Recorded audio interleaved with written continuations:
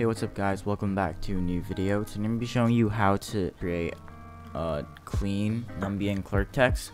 My last tutorial on this, it did pretty well, and the text, I didn't know there was this option at that time, and basically I'm going to be showing you how to do the new option, or like the one that looks a lot closer alike to the Numby and Clerke text. So what you're going to do is, obviously first you want to get your cinematic and music, and what you want to do for that is you want to follow the last tutorial that I made on this topic. What you'll have for that tutorial is you're going to have a clip that goes faster whenever there's a beat drop, and yeah, basically just follow that tutorial. And for this tutorial, it's going to be solely the text, so it's going to be a pretty short one. This is what the clip looks like right now.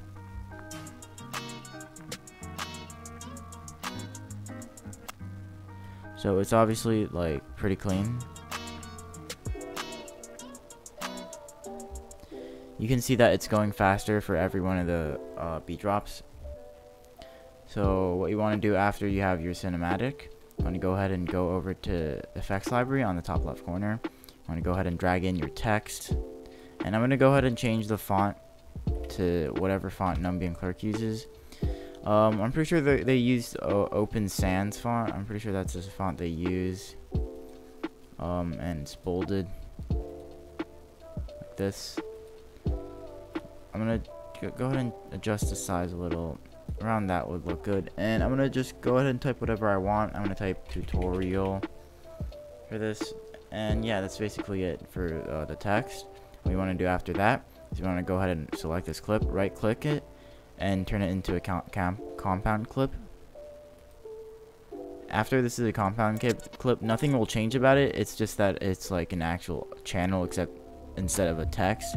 What you want to do after that is you want to go to OpenFX and go ahead and go search up waviness. This should be free. This is in the free version of reoslve, and this doesn't even take plugins.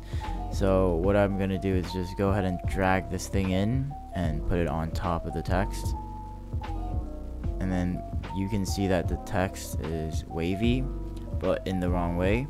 So what we're gonna want to do to fix that is go to OpenFX, waviness type, change it to horizontal, and then you can see that the text is wavy right now.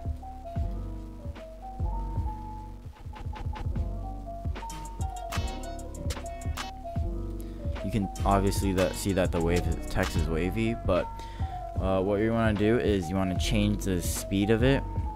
Change the speed up to like 0.364. Change the scale down, strength also down a little bit, and then boom. Actually, the speed should be a little bit slower. And yeah, that basically is it. The text, boom, right there. And maybe you would like to add some blur to the background, I don't know. But this is how you do the text. That's basically it. Hope you guys enjoyed this video, and peace.